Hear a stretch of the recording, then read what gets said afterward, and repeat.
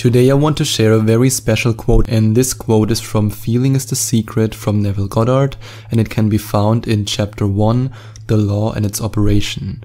And I want to share, to be more precise, 2 quotes with you, not 1 quote, but 2 quotes. And then I want to decode this message, and I want to show you how I manifest with Neville Goddard's male-female polarity. And of course, I want you to keep in mind that this male-female polarity is not directly, literally describing men and women, but it's more about the energies. It's about the conscious energy and the subconscious energy. So I just want you to keep that in mind before I get any angry emails from women or men who feel disrespected in any way. It's all about the mystical, it's about the energies. And I truly believe that this is one of the best metaphors or the best ways of thinking about it that can then allow you to fully dive into this concept, to not only understand it logically, but to also understand it emotionally and to then practice it. So here's the first quote from Neville Goddard from The Law and Its Operation, chapter 1 in Feeling is the Secret.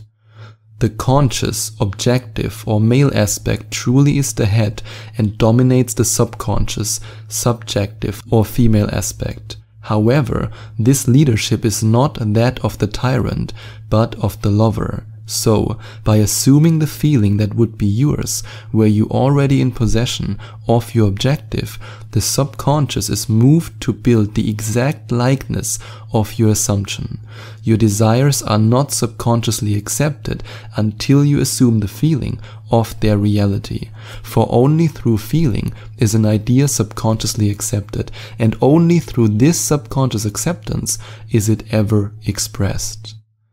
And now please allow me to share the second quote from Feeling is the Secret, chapter 1, The Law and Its Operation. Nothing comes from without, all things come from within, from the subconscious. It is impossible for you to see other than the contents of your consciousness. Your world in its every detail is your consciousness objectified. Objective states bear witness of subconscious impressions. A change of impression results in a change of expression. So how do I use these 2 quotes to manifest with this principle of male-female polarity? That's what I want to share with you right now. And I want you to think about your conscious and your subconscious energy, your male and female energy in this sense. And I want you to allow your conscious mind to fall in love with your subconscious mind and to create this state of being allies instead of being enemies. And this is exactly what Neville Goddard describes by saying it's not in the sense of a tyrant, but in the sense of a lover. So you want, just like a woman and a man who are in a loving relationship, of course that's also true for couples who have the same gender. I just use this again as Neville Goddard describes it in a mystical sense, in a spiritual sense. So please don't take this too personal or too literal. It's just a metaphor to describe the true meaning behind this principle and the application of how you can then use the law of assumption to manifest your dreams.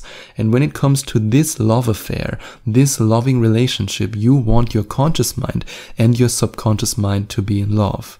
Unfortunately, what most people do when they're embarking on that spiritual journey and they want to manifest their dreams is that their conscious mind and subconscious mind work against each other. And this would be, as Neville Goddard describes it, the tyrant. But you don't want to have this relationship. You want to have the relationship, as you've just heard in the quote from Neville Goddard, as a lover. So in other words, when you are, for example, speaking your affirmations and you then say, I'm rich and wealthy, I'm so rich, oh my God, I'm so rich, and you can feel that your conscious mind tells you over and over again, no, you're not, no, you're not, no, you're not, because you don't allow your conscious mind to accept this reality by reaching a new frequency, by reaching a completely new emotional state, then you have to ask yourself, okay, are my conscious mind and subconscious mind working together right now as lovers or against each other in this tyrannical relationship? And the way how you can make your subconscious mind and conscious mind work together is by reaching the emotional state, by reaching for the feeling of the wish fulfilled, because then your conscious mind can be convinced by your subconscious mind that this new reality, this expression of yourself, is actually the truth. And when your conscious mind is convinced by your subconscious mind, only then can you become that which you want to attract or that which you want to be. And that's why your subconscious mind will build the exact likeness if the feeling of the wish fulfilled is assumed. So it's all about the emotion. And if you don't reach that emotion because, well, as Dr. Joe Dispenza always says it, you're just not that good yet because you haven't practiced it that much, then of course your conscious mind will block these energies. And whenever you say, I'm in a loving relationship, your conscious mind will say, no, you're not. And whenever you say, I'm rich and wealthy, your conscious mind will say, no, you're not. And that's also why I see affirmations so critical and why I'm all about feeling your affirmations instead of simply speaking them out loud. And remember what Neville Goddard says in this quote: by assuming the feeling of this new reality, the idea can then be subconsciously accepted. So by assuming the feeling of the wish fulfilled, of what you truly want, then the idea can be subconsciously accepted, and only then can your conscious mind, as a result of this subconscious acceptance, accept this new reality and embrace this new reality. And then you are on the process towards becoming. And this is the beauty of becoming abundant before you actually reach the physical state of financial abundance. And this is also the beauty of becoming love and vibrating at the frequency of love and feeling in love with life, so that then your loving relationship can find you. And I've experienced the exact same principle in my life. When I tuned into the emotion of love, to the frequency of love, and I fell in love with my life, then boom, that's when I met my girlfriend. Even though I wasn't looking for a relationship that much, I just thought to myself, hey, let's reach the frequency of love. Let's fall in love with life and see what happens. So it's all about the feeling. And this subconscious acceptance leads to the expression of this idea, which then again allows your conscious mind to accept this new state as your reality, or let's better say this new state of being, this new state of expressing yourself fully.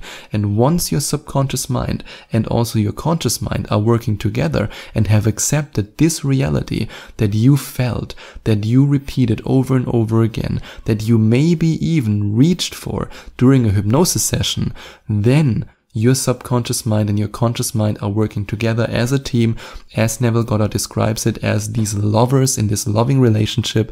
And then what you want to manifest can easily flow to you. Because remember, and now I want to jump to the second quote that I shared with you, all things come from within, from the subconscious.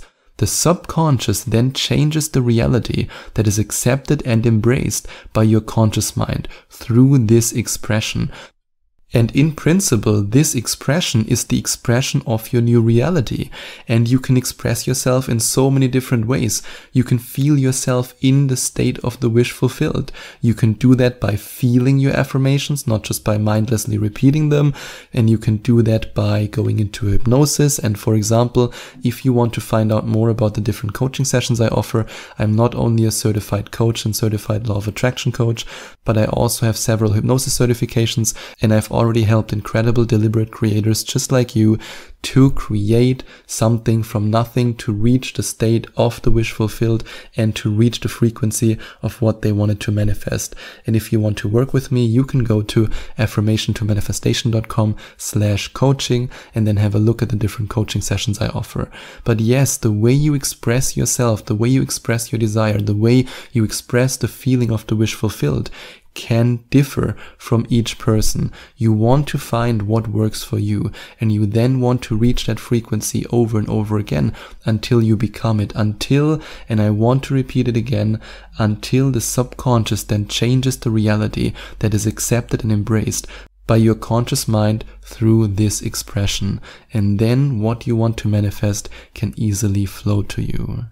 And right now, you might also want to be interested in finding out more about the 11 Days to Manifestation Mastery program, which is a program that I specifically created for you so that you can master every aspect of the law of attraction and the law of assumption so that you can manifest your dreams in just 11 days. And each of the modules contains a hypnosis, practical exercises, and a very detailed lecture. So you might want to find out more about it by going to affirmationtomanifestation.com/mastery. That's affirmationtomanifestation.com/mastery. And if you enjoyed watching this video, please send out some love to the YouTube universe by giving this video a big thumbs up. And I would also appreciate it if you would leave a comment in the comment section below and let me know what you think about my video.